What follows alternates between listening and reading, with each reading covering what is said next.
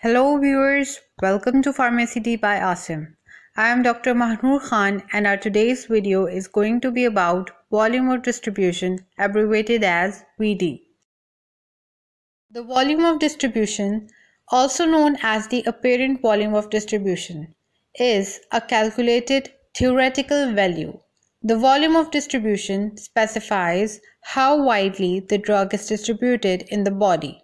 It represents the apparent volume into which the drug is dissolved. The larger is the VD, volume of distribution, the less it is able to reach the tissues. It is expected to reach and exert its pharmacological effect. Usually, the acidic drugs, which are plasma protein bound, have smaller volume of distribution.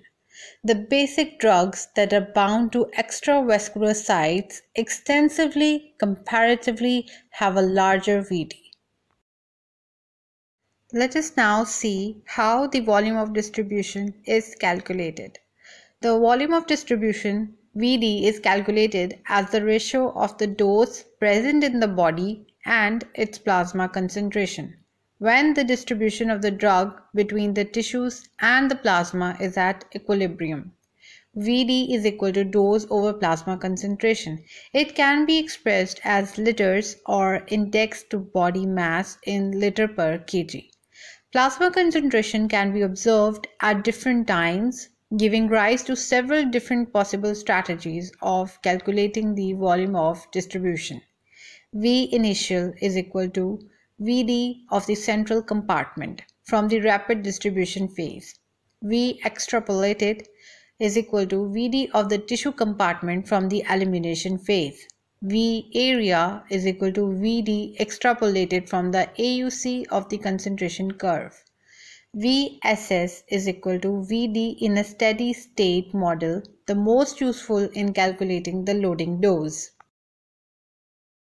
Now let's see the factors affecting the value of volume of distribution.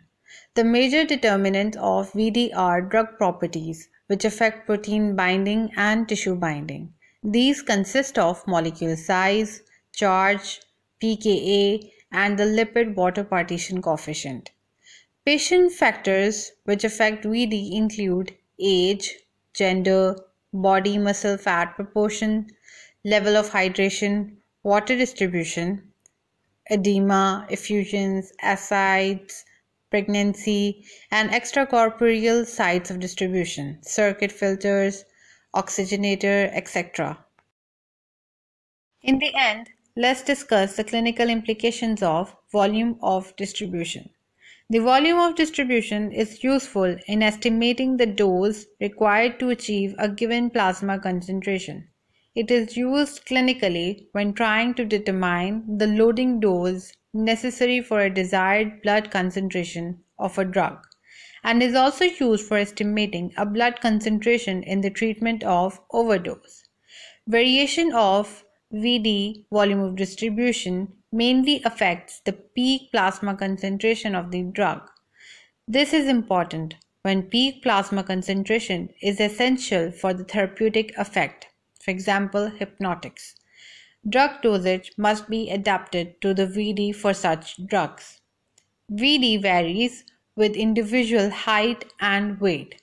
The most important cause of variation of VD are accumulation of fat for lipid-soluble drugs, such as for obese patients, or accumulation of fluids for water-soluble drugs, such as ascites, edema, or pleural effusion.